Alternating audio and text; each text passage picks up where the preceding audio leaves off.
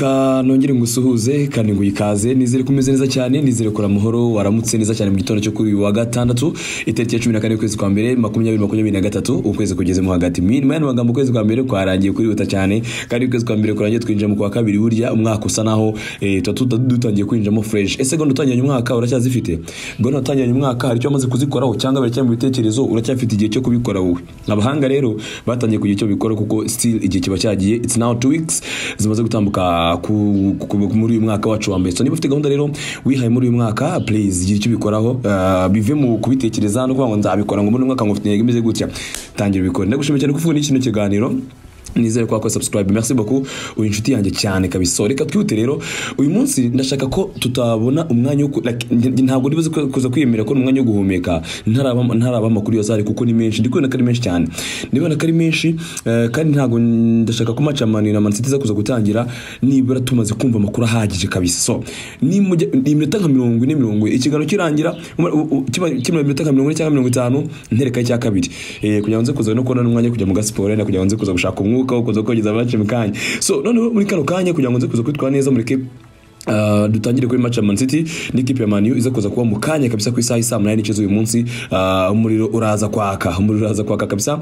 match iza kuza kubera mu gihugu cy'Ubwongereza Old Trafford kuri the Theatre of Dreams ikipe ya Man U n'ikipe ya Man City zaza kuza kuba ziri gutana mu mitwe mbere na mbere hari information zizari kuri match tugomba kugezaho cyo ni kimwe ariko none ikindi cya kabiri ibyavuzwe kuri match nibyo twiteze ni ikindi kintu cyo kuza kurebaho cyane so icyambere reka before ko ngira icyo mabwira ku byo nge ntekerezaho gumaze ninje muri informations ninje muri informations zihari zikuvuga kuri match ikipe ya Man City ngo batekereza ko umuntu wa mbere kuza kubamenasa ni umusore witwa Bruno Fernandez nazumona ni groupe y'abafana equipe ya Man City niyo bakoresha ijambo rivuga ngo we don't fear you Bruno tinago tugutinya Bruno akaba rero ari message zagiye zandikwa hirya no hino kuri no derby tegejwe rero kuri umunsi kabisa iza kuza guza ano equipe yombi akaba rero Man U iribuze kuza kwakira equipe bigaragara ko ntabwo bwinshi ifite United mu byukuri imaze gutakaza ishuro imwe muri match 18 zose baretse gukina kugira ubutuvugana sinibaza ko ishuro imwe mu byukuri zumva only once in 18 games since they were trashed ni ishuri mwamaze gutakaza mu match 18 maze gukina ubwo batsindwa ikipe ya Man City ejo bitego 3-3 ngira ngo murabyibuka nana bigatso no ku munsi w'ejo ni ingaruka kuri Man bivuze ngo tenaga murabyibuka kwitwa na Man City bitego 3-3 cyagiye Pepa sana wasuzuguye equipe cyane akaza kuyihindura mu gice cya kabiri metanywa mani kagenda yishyira mitego bike uri kubyumva so Fernandez rero of course ari buze kuza kusana uyoboye equipe ya Man U kuri munsi wo kwa gatandatu muri no kick off agomba kuza gukina mu kanya ku isa 8 n'igice no mu kapo yamaze ko convinced ko Man U kabisa igomba kuba ari imwe mu equipe ari champion cyangwa se igomba kuza aba champion mu mwaka mu buryo bumwe cyangwa se ubundi kabisa akaba rero ejo ku munsi w'ejo ikiganiro itangazamakuru aravuga ngo Man City ni one of the best clubs in the league ni imwe mu kipe meza ko muri championnat and it is about believing in ourselves ati bivuze kuza ko bishingiye muri twebwe twiyizereramo atari ku bungubu ushakona ko ikipe yacu ifite uburyo bw'imikinire that convince the fans and the players it is the right one that can win the games ati ni uburyo bigaragara ko turakonvenka abafana ndetse n'abakinnyi ko ni uburyo bwacu bwiza bwatumwa tubasha gutsinda imikino ati ujya muri buri mukino ufite ibyiyumviro byuko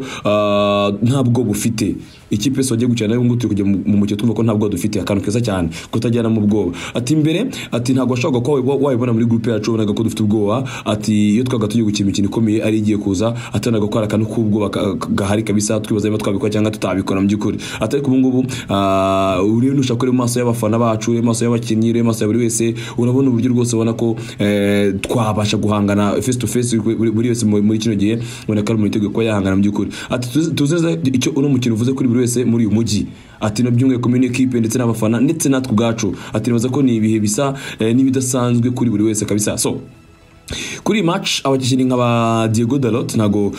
bahari Manchester United ntago iribuze kuza kubimufite ikaba rero igomba kuza gufata icyemezo nanone ko Anthony Martial ntago uramenyekana 100% kujyanye na fitness ye karibuze kuza kuba ahari 100% akaba rero ngo bishoka cyane gusa ubwoba cyane. Okay, reka ne kubyita ubwoba igihe August yabaye informed ni mwenda za kuza kwigaruka uko byamaze kurangira already. August Manchester amaze kumweka nk'umukinnyi cyangwa ko yabwira ku munsi w'ejo ko biri bizo kuza kurangira bamwerekanye bacunze abantu baryamye baramutangaje nizo televiziyo muri Kigali ngo Bugesera ari ni Bugesera ni yihe ngo Bugesera cunze abantu baryamye rukara umutoza ariko ja abanyamakuru ndabakunda kabisa bazigaze amatitre ateye ubwoba ngo icunze abantu baryamye rukara umutoza twikomereze. So nawe August nyine baje kuza kumwerekana nijoro urumva akaba rero n'umukapo ntago urumva bananiwe navango bananiwe loniwe ntago bayikoze mu gihe cyanyacyo cyatuma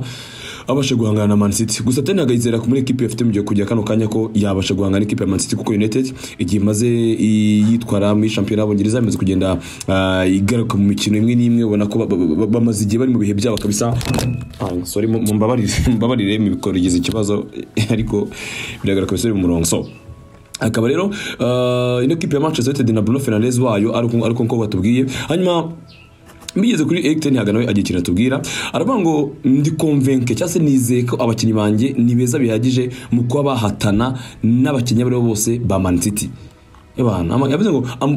I'm convinced our players are good enough to compete with all the players from Man City. If you want to win trophies you have to compete with the best and City are the best. Iyo ushaka gutwara ibikombe uba ugomba guhangana n'abeza kandi City ni nziza kwa kwere. Ubu rero dukeneye kuza kureba icyo tuza kuza kuba turi kubwirana nabo, icyo tuza kuza kuba turi guhangana imbere yacu nabo. So akaba rero no toza kipe ya Manchester United yongeye kwemeza ko umuvandimwe witwa Donny van de Beek sezo yarangiye mu kanya twanabonye na poste yiwe agaragaza ko sezo yamaze kurangira agomba kujya muri surgery bakaza kuri ikibazo cye kivune yagize mu ivi rye ry'iburyo ko bimeze. Ko rero no musore yavunikiye mu mukino wakinaga muri kipe ya FC Bournemouth muri kono kwezi mu ntangiriro zake ejo bundi ku buryo byari bigoye cyane kabisa ko rigamaze zagize ikibazo. So mu magambo yavuze ko by'ukuri ngo biri terrible cyane biragoye cyane ati yo sezo yawe rangiye kwera imvune nk'iri ati birababaje cyane ati niyoza ko azagaruka mu ntangiriro za sezo itaha kabisa. Akaba rero ariko batubwiye kuri uyu muvandimwe. So akaba rero ino match ni match igomba kuza kuvugisha abantu benshi cyane, ni match remeye, ni match ifite agatuza n'udutuza kabisa amakipe bize kuza kubahanganamo. So icyambere no era mbere ko nza kuza kubiza nkajya mu binde ka ngira kano gato nibuze kongera wenda mbere ko nza kuza kubivamo nkagenda nka reba n'izindi informations. Icyambere Manchester hari kujya kano kanya umufana Manchester agiye kureba ino match koko nk'ibintu Bruno Fernandez amubwiye ugiye kureba ino match wifitiye icyizere cyinshi ko bishoboka. Abantu baba bateye ubwoba ngo basindi Man City ugende wifitiye icyizere ko bishoboka. Birashoboka kuko umukino maze iminsi mukina buriya umutoza ujye ushobora Pep hari uburyo bubiri. Icyambere niba urukira umupira umwime mwereka ko nawe mukanga nufata baro umukange ube wanamubona ubu ufite ubushobozi bwo kumubona mu gitego ukinnye baro. Iki kintu Manchester gishoboye. Icya kabiri niba uru defender make sure ko udefenda neza mu buryo bwa nyabwo. Reka ngubwe kujyanye na defensive style ya Man U ikizere nyifitiye. Mfitiye ikizere mbere na mbere umusore witwa Carlos Enrique Casemiro. Uyu musore w'umunyabrazil reka nkubwize ukuri. Niyo muntu mfitiye icyizere equipe twa Manchester United ko performance ye iraza kuza kugena uko rezita ziza kuza kugenda. Afite ubushobozi bw'uko yamena mediane ya Man City tukabura Kevin De Bruyne. Afite ubushobozi bwo kumubuza gukina muri buka. Mpamvu bivuze kanya basobanurire. Muri buka City ikurwamo na Real Madrid desizishize. I think ni desizishize. Niba mbyibuka neza. Ko Kevin De Bruyne twamubuze muri iriya match. Mujya mubyibuka ibyo bintu. Size mubyibuka ko match kimwe cya kabiri yahuje Man City n'ikipe ya Real Madrid Kevin De Bruyne twamubuze burundu. Namba kimwe cya kabiri cyangwa kimwe cya kane.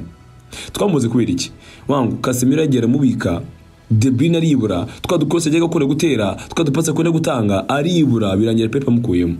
Niyo sinzi mubyibuka abantu batangira gukondana Pep ngo ni gute ngo ujye umukino ngo nka Kevin De Bruyne ngo kamukora mu mukino ngo anytime yagikina akora yari yamubitse Casemiro ntore kumubona Kevin De Bruyne yari yamubitse yari yamurangije. So nejo no kuri munsi dutegereje kuza kureba icyo kintu kuko still baraza kuza kuba bari kumwe baraza kuza kuba bahari mu byukuri so akavuga ko mu byukuri nge nkabona ko ni match iri mu biganza bya Casemiro ku buryo ari buze kugira gute ari buze kuza kuba ari kugena uko umukino uza kuza kugenda akabivuga muri ubwo buryo kugena uko umukino uza kuza kugenda nyivuga kuri Casemiro reka mitwane n'aka kantu ni information y'uko zafana kipe ya Manchester United byaje kuza gutangazwa kandi koko nabibonye ku munsi w'ejo ku mugoroba ndafandika mbendetse gatoya uri kubyumva ariko Casemiro mu gihe mwibuka match Manchester United yatsinzwe na Brentford 4-0 ibacha sema muyibuka Brentford birukanka bakubita birukanka cyane icyo gihe murabyuka ko n'umutoza yase agira reaction babari birometero basanga Brentford yabaciye kwirukanka cyane bazimutse bice byo birometero mu kibuga bazimutse babyishyura iyi match ro Casemiro yarayirebye amaze kuyireba icyo gihe harimo ibiganiro hagati ya Manchester United n'ikipe ya Real Madrid nibwo byari bigitangira Casemiro yafashe telefone yandikira umagent we aramubwira ngo mbabarumbwire abantu ba OT ko nzaza nkabifix ngo tell them I will fix this akoka ngo tell them I will fix this nyuma amaze bamaze gutsindwa n'ikipe ya Brentford ibyakurikiye twaribonye uburyo byagenze Casemiro akaza ibyo yakoze koko the guy yari fixings miliyoni 30 z'amapond Manchester yazitanze n'umuvandimwe araza icyo nyamakuru Daily Telegraph nicyo cyabitubwiye cyazwe ngo yari determined cyane mu gusinyira Man United kandi mwabonye icyo byatanze ati amaze kubona ibintu byabaye kuri match bakina Brentford yari determined cyane mu gusinya ikipe twa Man United kuko yarebye match kuri televiziyo ariwe mu Real Madrid negotiations zirimo hagati y'ekipe yombi ati yandikiye message umu agent we amwe ngo babwire ko ibintu nzabifixe mu cyongereza bavuze ngo tell them I will fix this mane magambo ibaza nk'iyi message uyohereje nk'umu like ukayiha nk'umu agent ari mu biganiro n'ekipe yombi agata yereka nk'umuntu muri Manchester agatereba kantu kagisemye yandikiye yatabati n'ijanda zitanga determination umukino yari afite uri tuyibona kandi koko niko kuri namaga nyine ibi ngi kukubwira nuko ntaga story zabayo nguko ni agent wabivuze bishyira hanze mu byuko so ikinyamakuru The Telegraph cyatubwira ko reports zigaragaza ko yari afite ikizere ko cyuko rwose ni umugabo wagombaga kuza mwese nk'umuntu w'umunyamupira yabonaga ahantu bipfira ko ati bipfira ahangaha noneho nanjye niho nzi kote febre yabo niyo kote foro yanjye ndaza mbizitire niyo mpamvu nakubwiye nanjye match ya Man City kwitsinda biri mu biganza bya Casemiro mfana Manchester ubyumve uze kuza kora match nirangira reka ba promising ikintu match nirangira ndafata iminota mike niyo yaba 5 ndakora video kuko ndaza kwa ndi muri studio ni kuyogeza ndakora video mbabwiye ndi ibyo nabwiye mwabibonye Casemiro performance iraza kugenda ko City itsindwa cyangwa itsinda si kugira ngo Casemiro niyitwara neza United iratsinda nibimunanira United iratsindwa ariko ngiye mufite ikizere kuko ni umukombata bro ntago zamaza assist n'ibitego n'ibiki gusa aragufata akakwica Mediana akakwica iyo Barca kugira ngo Real Madrid itsinde Barcelona byavuga kuri Casemiro uburyo baga ari baze kuza gufatamo Messi iyo bagahejeje Messi kuko ntaho ni umuntu ajyaga mufata mushobore uri kubyumva so niyo mpamvu niko ndi kumwinsistaho cyane n'ukubera we nge I know this guy uri kubyumva ikindi Casemiro azi neza ko mu kwezi kwa 10 United yatsinzwe ibitego 6-3 na Man City icyo gihe yinje mu kibuga avuye kuri bench mubyibuka ariko mubyibuka ko iyo match Casemiro yinje mu kibuga avuye kuri bench cyangwa nsuye mu mibare bibereke bibibutse neza Casemiro yinje mu kibuga avuye kuri bench araza sanga ibintu byamaze kurangira byamaze kudogera mu kwezi kwa 10 mubyibuka neza simbize ko mu kwezi kwa 10 sibyo Casemiro yinje mu kibuga icyo gihe Man U yari maze gutsindwa na Man City ibitego 6 iyo match bayitsinze ibitego 6 byose kuri 3 mu kwezi kwa 10 cyangwa mu bwenzi wiri inyuma ngiye nongere mbeke match mbibutse no kuntu byagenze iyi match uri kubyumva yarebere Etihad Stadium United yari yabanjemo Lisandro Martinez na Rafa Varane ifite Diego Dalot iburyo na Marasi ibumoso Mediane yari Scott McTominay Eriksen na Bruno Fernandez niko Mediane yari meza atake uko icyo gihe yari ikinye bane 2-3 yari abangwa maze kubwira ko njye Sancho na Anthony na Rashford ariko atake zamu najya ngubwira ngo yaje kuza kwinjira mu kibuga Carlos Casemiro asimbuye witwa Scott McTominay yaje kuza kwinjira mu kibuga asimbuye Scott McTominay iki gihe ba magwani bari bahari na Donovan de Beek yari ahari icyo gikipe twa Man U iryo bitego 6-3 mu gihe sinze mubyibuka neza ko nibaza ko nakantu bamukuri kuba mwibuka nk'abantu b'abakaponyene mwari muhari kuri iyo match sibyo So ikipe yitwa Man U itsindwa bitandatu cyo bya Phil Foden batangiye kubita munani babitsinda harandaza kuza gutsinda ibitego nka bingahe icyo gihe baje gutsinda hat-trick bamubyibuka neza cyatsinze igitego ku minota 34 no ku minota 34 gutsinda cya kabiri atire kiri ku minota 34 Phil ni cyagiye habamo ama hat-trick kabiri ya Phil Foden ni Van witwa nde witwa Haaland nagiye ngo babwiye abafana b'ikipe ya Man City rero United mwakiri nayo itandukanye mu gihe gukira ubu ngubu ngiye kambabwiza ukutara mwamaze kuza kwiyanga cyo n'ikiganiro bavanye ngo icyo duhereye n'ikiganiro kuko ari match yemeye cyane ikirwa information za ko information zo muri match ndashaka kubaza information zo muri match man ifite ama information menshi ifite amakuru menshi mfite n'ikiganiro za kuza kukugezaho mu kanya kigaragaza icyo teni hagari gukora Manchester United n'ikindi kiganiro guteguriye sibyo kigaragaza uburyo yaje kuzaga flexing ibintu agahindura byinshi ndaza ko ibintu yagiye hinda muri Man kugira ngo yongere ibe iyo turi kubona kujya kano kanya taza kuza kugira ngo nabyirengaje ndaza kuza kubigaruka nze kuza kubiganira so izi informations kuri match City igomba kuza kujya mu kibuga idafite witwa Johnsons akaba rero atari recovery nganza cyane kugira ngo abe yagaruka afite ndetse ntago hejuru cyane akaba rero ari umusore wagiye utanagaragaye ejo ni kuri match ya Carabao Cup bakiranga n'ikipe ya Southampton urumva akaba ari Kugenda zihagaze ari buze kuza gusanga witwa Remedias nawe utabize neza cyane kuri ikibazo cy'imvune akaba ari komeza kujya kano kanya Manchester United rero umutoza bakatubwiye kuri fitness ya Anthony Martial wa nanone wasibye match ejo bundi ndetse n'imyitozo ntago yigaragayemo yatubwiye ko ntago icyemezo cyafatwa 100% Diego Dalot ari hanze kuri ikibazo cya hamstring hamwe na Donny van de Beek nabikubwiyeho ubwo rwango witwa Bruno Fernandez yamaze kugaruka kabisa nyuma ya one match ban kuko yari yabonye amakata 5 y'umuhondo byatumye adakina match y'ejo bundi ya Carabao Cup uyu munsi yamaze kugaruka ari tayari kuza guhangana ni equipe yitwa Man City so match urabona kuza kugenda gute tuganire none sasa twinjire muri match direct tuganire match urabona iza kuza kugenda gute ku mande zombi jya muri comment umbwire kutekereza match so ibindi wenda gutaza nyine tuza kubeza kubiganiraho gusa cyo ba promising ni kimwe ni turangiza kogize no match ngiye rwose ntago ndibuze kuza gutinda ndetangarukanga ndetangora video turi kurebana nge namwe turi kurebana nanjye mbabona rega muganya njyanye mbabona babareba iri kumva ikiganiro twaye imodoka cyangwa uri kumva ikiganiro uri mu kazi kawe kandi cyangwa se uryamye mbabireba ntukajye ngo se mbabireba nkabihorera so nguko rero nguko bimeze kuri match reka tuze kuza gutegeza tuze kuza kuza kugenda ariko muri kano kanya nkorera 11 ubona Man U na Man City zikuri kubanzamo ni mfana Man U cyangwa uza kuza uri ku ruhande rwa Man U nkorera 11 ubona bakwiriye kubanzamo niba uri ku ruhande rwa Man City nkorera 11 ubona bakwiriye kubanzamo reka njye nkwihere probable lineup yanjye kuri equipe yitwa Manchester United nkubwira ikintu kimwe rero murabizi ko ndafana Man U nifanira Chelsea ariko nyine ndi umu sportifu njye mubibona cyane iyo mutashatse guhengama ngo mumbonemo munzani ntagira ariko muri match nakwishimira ko hari magwa yibanjemo yes impamvu nakwishimira ko hari magwa yibanjemo nta yindi akanye basobanurire nda kugira ngo mpave muhumvise neza mutaza ku like imbaza masobanurire ubushize City tsinda Man ibitego 6-3 nagira ngo mabwiye ngo twabonye uburyo Haaland yaryamiye umuvandimwe witwa Lisandro Martinez aramuheza burundu twabonye uburyo umuvandimwe witwa Bruno Haaland yaramufashe ebana ikintu cyitwa umubiri twabonye ko Lisandro yatsinzwe cyane ni na kimwe mu bintu byatumye Man U itakaza iriya match kuri ruriya rwego mbabwiza ukuri bafana ba Manchester United ne kubabeshya uyu muvandimwe witwa Haaland yaramuryamiraga yaramujishe burundu tuvuga tuti biragaragara ko ikintu cyitwa umubiri urakoze ahangaha urakoze bigaragara so kubwiye mpamvu rero nakwishimira ko ari hari Magwaya no witwara Favarane of course ubwo muri mwiza marimo David Gea of course Diego Dalot ntaho hari wana Bisaka na mutereka iburyo Luke Shaw na mutereka ibumoso nk'ibisanzwe Median Carlos Enrique Casemiro alias Casemiro nambabarire andyamire imbere hari y'aba defenseur nambabarire kuko ndika mubwiza ukuri afite ubushobozi bwo kuhaguma ubundi Eriksen na Bruno Fernandez bagafasha abandi kwataka ubwo Mediane of course bisabye byumvikana ibyo kuvuga ngo nango ari umuntu ejo bundi nakantumvikanye na mugenzi wanjye Nepo byo ko kuvuga ngo City ngo ugiye gucyana City ngo urabona ngo ino Mediane ngo ya Man U ngo gushyira mu Casemiro wenyine ngo nazana Fred gukora iki nge ntawe nashyiramo Mediane ya Man imaze igitwara Bruno Fernandez atubwiye ko ntabwo bafite kandi kuko ntabwo even umutoza atubwiye ngo ntabwo abakinnyi bafite bwo gufacinga Man City ntabwo confidence iri hejuru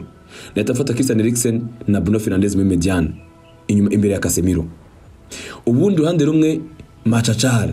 Marcus Rashford mu bihebye ibumoso nabanzamo Anthony iburyo impamvu nabanza Antony kanyibabwire Marcel n'abari tayari arajya kuri nimero 9 kuko nibaza ko bijyanga bikunda ari buze kuza kugaragara muri match arakina nimero 9 reka mubwire impamvu nabanza Antony kuko birashoboka cyane ko hari wabanza mu ndi mukino utari Antony akwira impamvu z'uruhande rw'umuso rwa Man City kuno rumize kuko iyo Joao Cancelo ari kukwatakana na Jack Grealish barakwica cyane ariko niba mfite wana Bisaka ibumoso epito iburyo epfiriye buriya wana Bisaka ndamwizera ku kintu cyitwa kugarira ndamwizera gusatira ntazama byinshi ariko ngiye kuko mfite wana Bisaka ibumoso iburyo epfiriye kuri nimero 2 nibwo natereka Antony nkaba ntacyo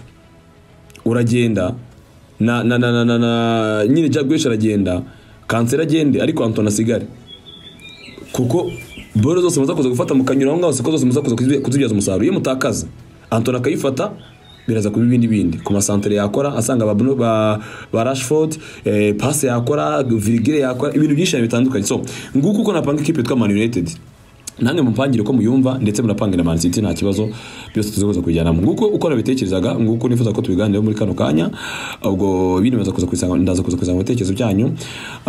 ibindi byo mukatagaruka nandi makuru nifuje kugana kuri match gusa kugira ngo tuyiganire tumenye tuyikuramo ubwo no mu kanya gatoya rwose tuzazana nandi makuru akomeje kuvugwa ni menshi yo yaramutse ni menshi kandi naryoshye cyane nabwo ko ntamwe nyugumeka tuza kuza kubona none hanga tuvuga rwose ini bikigano kirangije make sure ko iminota 40 ugaruka kuri icyaka byagezeho nanjye kubekinisha ko nzakuza kuba nakigejeje ahubwo kane gutinda ntangiye gitunganye nacyo murakoze cyane akora bitara kwa subscribe ntubyibagirwe yikore uko na like na comment